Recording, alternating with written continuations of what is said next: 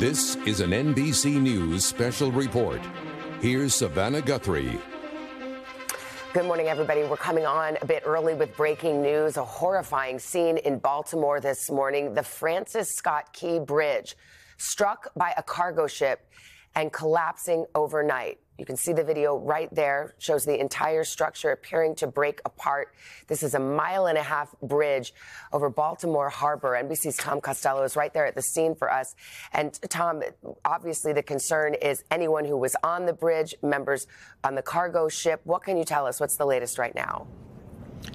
That's right. This happened at 1:30 this morning. A Singapore-flagged vessel, a cargo ship, struck one of the support structures, one of the pylons, if you will, holding up the Francis Scott Key Bridge. And with that, the entire bridge, as you saw in that video, collapsed into the water. Just a stunning scene here. And this is a critical artery, the Francis Scott Key Bridge, into and around the port of Baltimore, which, as you know, is one of the nation's busiest ports. And so that is going to create a massive logistical headache this morning. The Maryland governor has declared a state of emergency. The Transportation Secretary, Pete Buttigieg, in contact, I should say, with the Maryland governor as well. Fire Department and Coast Guard rescue operations have been ongoing since very early, searching for any potential victims who may have gone into the water. And we have heard there may be 7 people who went into the water, maybe more.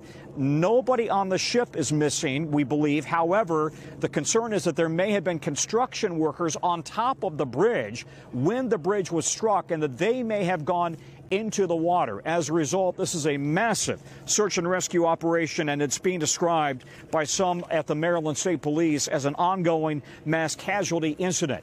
This is right along the critical I-95 corridor, which, of course, is the critical artery up and down the East Coast. So if you were planning to drive up and down the East Coast through Baltimore, be aware that you will see traffic affected. The traffic is being told to avoid 695 and go up I-95 and 895 instead. Nonetheless, as you would expect, we have major emergency operations now staging at our location. We are just down the road from this bridge that stretches over the Patapsco River, and it is unlikely, of course, given the state of that bridge, there's going to be any activity, of course, for some time. Tom, right now, it is all about life-saving rescue operations underway. Yeah, so this is the ship is called the Dali. As you said, it's Singapore flagged. As I understand it, it had just departed Baltimore Harbor, presumably loaded with cargo. When you look at the video closely, it appears as the cargo ship, it looks very dark as it hits that support structure. You know, one can't speculate, but it looks very dark as it hits the support structure. What do you make of that? Well, not only that, but notice right above it, that appears to be smoke coming from the ship itself. All of this is according to eyewitnesses who have also said they thought they saw smoke coming from the ship. So that clearly is going to be part of this investigation. And I must say, all of us who live in the greater Washington, Baltimore area and who are very much aware of what a critical bridge the Francis Scott Key Bridge is, are stunned that how a single cargo ship could take this bridge out.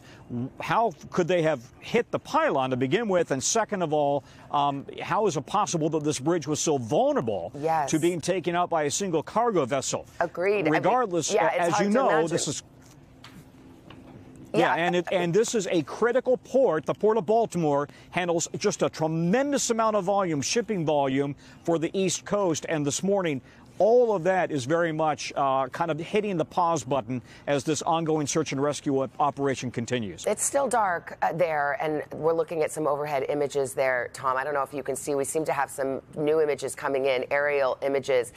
So we have to wait for the sun to come up to see just how extensive this is. This is a 1.5 mile long bridge, as you mentioned. It's known, it's the Key Bridge in the Baltimore Harbor, but part of 695, I-695, a heavily trafficked area, as you know. Can you tell whether, I mean, you see sort of a portion of the bridge appearing to still standing leading up to, I mean, is it fair to say, do you have any insight from your vantage point, is the entire bridge collapsed, or is this a partial bridge collapse? You know, Savannah, here's the thing. You have as good, if not better view than I do, because I'm about a mile down the road, and we can't, of course, go over that road because it goes right into the bridge. Right. But these aerial shots that we're looking at really provide us the best perspective. And to me, this looks like, for all intent and purposes, a total bridge collapse there. Maybe just a tiny piece of it is still standing, but this is just an unbelievable series of events that have brought this bridge down here in Baltimore. Well, there's, as you said, up to 20 people potentially still missing. The shipping company says that all of its cargo ship employees are accounted for. That is good news. There are reports of construction workers who were on the bridge at the time and who may be missing in the water, and talk about conditions there. You're standing, it is right there. It is very, very cold. We understand the water there of the Patapsco River to be about 48 degrees Fahrenheit, which, of course, brings up concerns of hypothermia very, very quickly. Well, and this happened at 1:30 in the morning. So if anybody had gone into that water, you'd be very concerned about survivability at this point. It's about 35 degrees out here, out on the land, and we have a bit of a wind blowing here. Some family members, I'm told, some family members of construction workers have been gathered at a nearby gas station just down the road, waiting for any word at all about whether their loved ones were safe. But we don't have any word on that at this point. We are awaiting a press conference we expect momentarily from Maryland state authorities, state police, we believe, and hoping for more information. And you're right, the numbers of potential victims has kind of been very, very up just all over the map. We've heard 7, we've heard up to 20. The problem is we don't know how many cars or individuals may have been on the bridge at 1:30 in the morning and gone into the water. So, yes, there are an awful lot of unanswered questions here, but just an unbelievable series of events with that bridge crumbling. And not only that, for us to have video of the moment of impact is really striking. As I mentioned, the NTSB will be leading the investigation, but we are still very much in the emergency rescue stage. And I want to just mention, we showed a few moments ago a makeshift podium being set up. There it is. Officials are expected to be briefing media in just a few moments, and we will continue to be here live, and we will carry that live as we hope to get a little more information. As you said, there's much more that is not known at this hour, Tom, than is known. But important to note that authorities have immediately referred to this as a mass casualty event. So a tragedy, and a shocking one at that. And to just go back to this bridge and the history of the bridge, it's nearly 50 years old. It opened in 1977. The other ways through this particular area, which if you look at a map, it's a waterway, a very complex waterway, one of the biggest ports in the United States. And the bridge is the bridge was opened as an alternative to the tunnels in that area. It has had some renovations somewhat recently in the 80s. But, Tom, I'm struck, as you were and other witnesses are, that one cargo ship, granted, it hitting a pylon, a major support structure, could bring down a bridge that's 1.5 miles long. Yeah, that's right. And I think one of the key questions for investigators will be who was piloting the ship. As you know, when you come into very busy ports and harbors in this country, very often the captain of the ship has to essentially hand control of the bridge over to a local pilot who gets on the ship to navigate into the waters, to navigate into the harbor itself. So we don't know if it was the captain who was responsible for the ship at that very moment, or did they have a local harbor master, if you will, or a pilot, I should say, who was on board at the time. We simply don't know. And pardon me for not having all of the proper language on this. I am not a harbor expert, and I'm sure we've got them on our in our audience, people who are very familiar with this. But this is a very, very complicated port with a tremendous amount of shipping volume, carries just a tremendous amount of cargo into and out of the East Coast. And I will tell you that if you travel in and around the Baltimore area, you know how often you see massive container ships here, cruise ships are here. There are an awful lot of car lots where brand new cars are staging before they are loaded onto or coming off of these ships. just a tremendous amount of activity in this area. So to lose the Francis Scott Key Bridge and then to also have this harbor or this port so dramatically impacted will have a dramatic impact on the Baltimore region today, certainly economic, but also, of course, just logistically and getting around. But at the moment, our key concern is how many people may have been on the bridge and may be in the water. Yes, including potentially at several construction workers who may have been working at the time. Look at this aerial shot here, Tom, and it's hard to make out, frankly. It's dark. It's unclear what we're looking at there because there were conflicting reports about whether or not the cargo ship itself had sunk. Yeah, I've heard that it may have sunk, Savannah. I don't have that myself. I don't have that information confirmed. It's one of the reasons we're hoping to get more clarity from Maryland state authorities with this news conference any moment now. I think we want to know whether, in fact, that ship did sink. We want to know how many people may be still in the water, how many people may have been on the bridge, how many are they looking for, the extent of the search and rescue operations. We know We know that Baltimore City Fire and Rescue has been here. Also, surrounding fire departments responded. The Coast Guard responded as well. Tom, but we're waiting for the specifics of that. And we're going to hear from officials. We may get some of those answers as they step here to the microphones in Baltimore on this breaking news this morning, the collapse of the Key Bridge in Baltimore Harbor. Let's listen. Everybody good? Everybody ready? Okay, good morning. My name is Chief James Wallace. I'm the chief of the Baltimore City Fire Department. I'm joined this morning by our Mayor Brandon Scott, Council President Mosby, Councilwoman Porter, County Executive Johnny Oshevsky, and Baltimore County Fire Chief Joanne Rund. Our brief this morning will be an update on the search and rescue operation that's ongoing at this point. So at approximately 0140 hours this morning, our 911 center dispatched a call to the Baltimore City Fire Department for a report of a water rescue in the Patapsco River in the area of the Key Bridge. As units were responding, they began to receive numerous calls indicating multiple people in the water. At some point during that chain of events of calls, we began to receive indications that a ship may have struck the Key Bridge. We got further information through multiple calls that the Key Bridge, portions of the Key Bridge had actually collapsed. At about 0150 hours, our first unit arrived on scene and reported a complete collapse of the Key Bridge. We were also given information at that time that there were likely multiple people on the bridge at the time of the collapse, and that as a result, multiple people were in the water. We were able to remove 2 people from the water. One individual refused service and refused transport. Essentially, that person was not injured. However, there was another individual that's been transported to a local trauma center that is in very serious condition. At this time, we have multiple air assets from the Maryland State Police, as well as the Baltimore Police Department, as well as multiple marine assets from around the region, including Baltimore City, Anne Arundel County, Baltimore County, as well as multiple local and state police agencies, National Resources Police, BPD Special Ops Unit is in here, Maryland State Police is here. We have multiple resources. We are still very much in an active search and rescue posture at this point, and we will continue to be for some time. We have a large area that we have to search. This includes on the surface of the water, subsurface, as well as on the deck of the ship itself. We believe at this point we may be looking for upwards of 7 individuals. That's the latest information we have. However, what I will say is the information that I'm giving you right now is as of right now. That's what we know right now.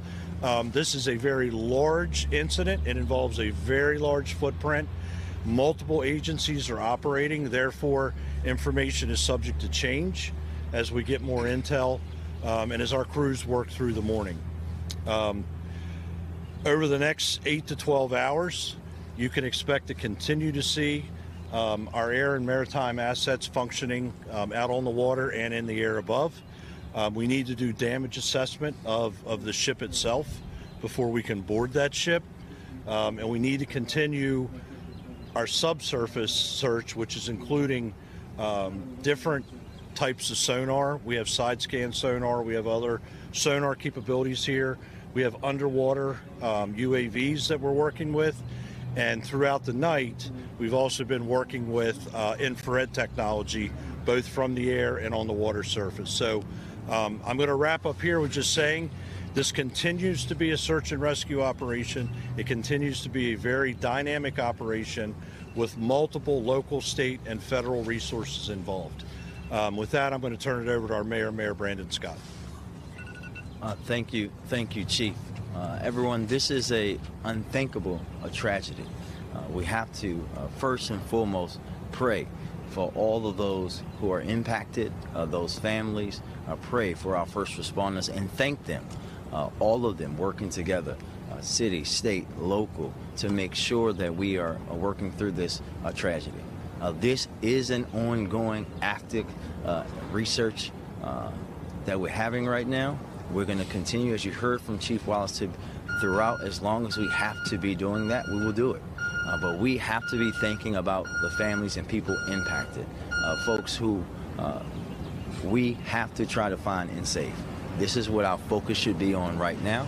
We're going to continue to work in partnership with every part of government to do everything that we can to get us through the other side of this tragedy. And with that, I'll turn it over to County Executive Olszewski. Thank you, Mayor Scott.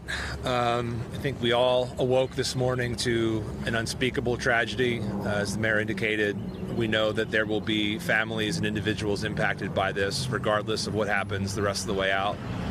So I would just echo the mayor in lifting up prayers for those who are impacted, but also ask that our residents pray for our first responders.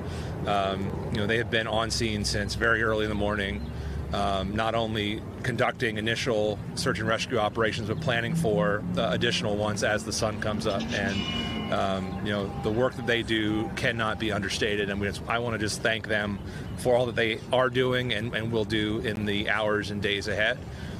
We know that we have a long road ahead, not just in the search and rescue, but in the fallout following this. I think we appropriately have our attention on the search and rescue efforts currently, and just here alongside our partners in the city to say that they have our full support, just as we want to thank our state partners for the resources they've offered up, as well as the federal partners who have already reached out. The mayor and I have talked to the governor. We've heard from the Secretary of Transportation. So collectively, we thank everyone for their thoughts, their well wishes. But again, this is a very active situation, and we want to just thank the chief and our teams for all the great work they're doing. And with that, I'll turn things back over to the chief. Thank you, County Executive Olszewski. We'll do some Q&A right now. Now we're just going to go around, have everyone present one question. Chief, can you tell us where the crew of the ship is? You also mentioned, too, that 2 people were rescued. Who made the first 911 call? And there were reports that it was a crew on the deck of the ship working at that point. Can you confirm any of that? The latest information we have on the crew of the ship is that they are still on board the ship. There's been comms between the ship crew and the Coast Guard. So as part of the overall operation, we communicate through the Coast Guard with the ship. And I'm sorry, your other questions? There were 2 people taken. Who made the first 911 call? I don't know who made that call yet. Okay, and were there other workers on the deck of the ship or deck of the bridge at this point? We had heard that information. Can you confirm that? We were being told there were workers on the bridge. We have yet to confirm that. We'll work with MDTA to obviously to get that information. About how many cars were on that ship? Last question. On the deck of the bridge at the time it collapsed. Do you know that? Don't have a number. I can tell you our sonar has detected the presence of vehicles submerged in the water. I don't have a count of that yet. Thank you. Chief, you mentioned upwards of 7 individuals that you're looking for. We've heard reports of as many as 20 individuals. Can you just paint a more clear picture of about how many people actually fell into the water, how many people you might be looking to rescue, and also if you can give an idea of how many vehicles, although you might not have the answer. really just the circumstances? Yeah, I'll start with the last one. So I don't know how many vehicles yet. I know that we have detected the presence of vehicles. As far as the number between the 7 and 20, that's been a dynamic count throughout the morning, just given the fact that we haven't yet nailed that number down. We do believe that at least 7 are involved in that, at least 7 at this point. That fell into the water. Yes, ma'am. Yeah, and I know you said the crew was accounted for according to the Coast Guard on deck. Do we know if any of the crew members were part of these at least 7 people that may have been in the water? We do not. Can I just ask, survivability in waters around this temperature is not very long. I want you shift focus to become more of a survival operation? So we'll be guided by our dive teams. We will determine what the temperature of the water is. The other issue that we have out there is this water is current influenced. So right now we think the tide is coming back in. That adds a bit of a challenge to us also. We can certainly dive in these conditions, but we have to take a lot of factors into play, right? The fact that there may be trauma involved, they have been in the water an extended period of time, but also remember we're battling darkness. So, you know, it's quite possible that we may have somebody there that we've not seen yet, and as they work closer to the debris field, you know, they'll obviously make those determinations. But we're going to rely on the experts, which are our dive masters that are here, our dive team, to tell us when they believe we've reached that non-survivability point. Yes, sir. Janine? Chief Wallace, was there any indication that there was a problem on the ship? Was it let in by tugboats at any point during the midday? Like anything that can, so far early on, point you to something went wrong? We do not have that information with regard to the investigation. I would refer that to law enforcement. My focus since 1:40 this morning has been that rescue operation. So far there's been no indication that any kind of like an emergency dispatch came from that ship before? I have no information about that, ma'am. Have you been able to talk to the pilot, the American pilot on that bridge? The pilot on the vessel? Yeah. We have not talked to the pilot on the vessel. The rescue personnel, the rescue operation, we have not interacted. Just back over here. Can you tell us about who's victims I don't have age and I'm sorry. Yeah, I don't have age and gender on either. One patient refused service, right? Really, they weren't injured. The second patient, however, was seriously injured and is at an area trauma center. Are you including them in the at least 7 people? We don't know yet if they're part of that 7. Okay. The patient is injured severely enough that we've not been able to debrief that patient. That 7 number, did that come from people witnessing cars going down? Where did that number come from? Or is that just from the sonar hits that you got? No, that was the initial information that we got as we were arriving on the scene, that number. And that number, again, as I said earlier, has fluctuated, right? But that 7 has been a consistent number. How many agencies are here assisting right now? Oh, wow. Dozens. Yeah, dozens. I mean, locally, you know, fire department wise, Baltimore County's here, Howard County's here, Hartford was here, PG was here, Anne Arundel, of course, Baltimore City. And a lot of those agencies are here by virtue of the fact that they may have specialized equipment that we need during an incident like this. So we're bringing in the equipment specific to the operation right now. And then even law enforcement agencies have a lot of the same marine ops equipment as we do. So given the incident is so big, we try to force multiply and just bring as many resources in as we can so that we can really blanket a large area for a search. What about the fuel spill? What kind of resources are you bringing in to mitigate that? We've not been able to confirm that we actually have an active fuel spill from the vessel. We've had odors of diesel fuel. The Maryland Department of the Environment is here, as well as the Coast Guard. So they would take leads on that as well. We hope as the sun comes up a little bit with the air assets that are up to get a much better picture, if we do have a fuel spill, what the impact has been so far.